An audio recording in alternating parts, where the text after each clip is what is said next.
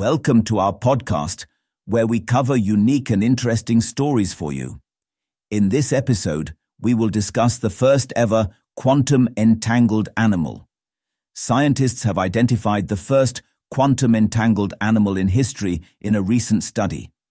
Called frozen tardigrade, they are microscopic multicellular organisms known to tolerate extreme physiochemical conditions through a latent state of life known as cryptobiosis.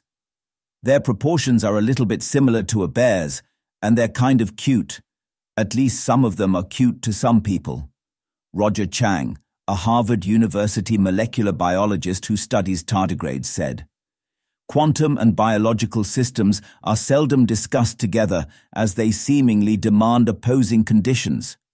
Life is complex, hot and wet, whereas quantum objects are small, cold, and well-controlled."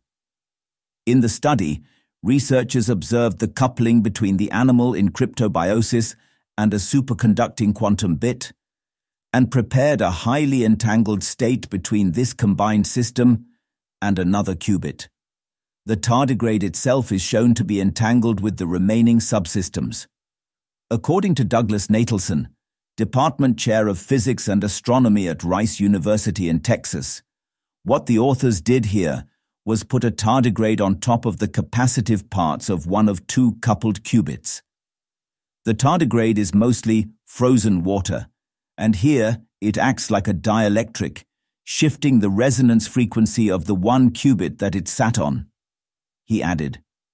Meanwhile, former physicist Ben Brubaker said, "The qubit is an electrical circuit, and putting the tardigrade next to it affects it through the laws of electromagnetism we've known about for more than 150 years. The researchers have claimed that the investigation is perhaps the closest realization combining biological matter and quantum matter available with present-day technology. While one might expect similar physical results from inanimate objects with similar composition to the tardigrade, we emphasize that entanglement is observed with an entire organism that retains its biological functionality post-experiment," the team concluded in their paper. At the same time, the tardigrade survived the most extreme and prolonged conditions it has ever been exposed to.